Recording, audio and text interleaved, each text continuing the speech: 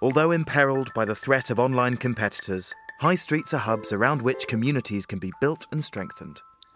Here are 10 city fixes we'd implement to brighten up the high street's future.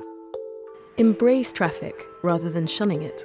Cars, bikes and pedestrians can get by together with ample bike lanes and a smattering of trees to preserve the pavement for walkers. Compromise is a two-way street. Diversity is key to keeping our high streets offerings fresh and competitive. Planners need to build smaller spaces and entice entrepreneurs with reasonable rents.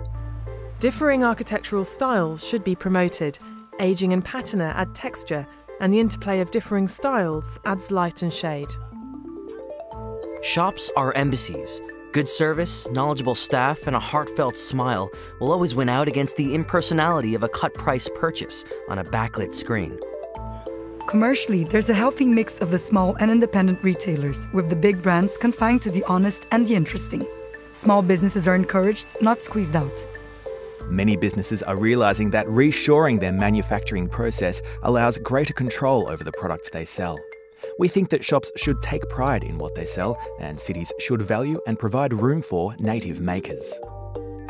A little civic pride goes a long way, and our shopkeepers are proud of their patches.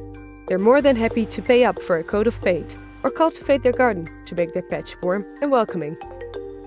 Benches provide much needed space to sit, wait and pontificate. We'd like to see space democratized, street life upped and a space to rest with our heavy bags after a spree. Flexible working hours help high streets stay vital. Shops shouldn't shut when the area's workers clock out.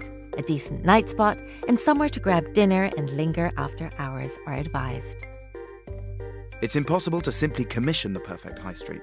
Success usually lies in layered living, the businesses, buildings and communities that come to inhabit it over time. This composition needs preserving and vetting.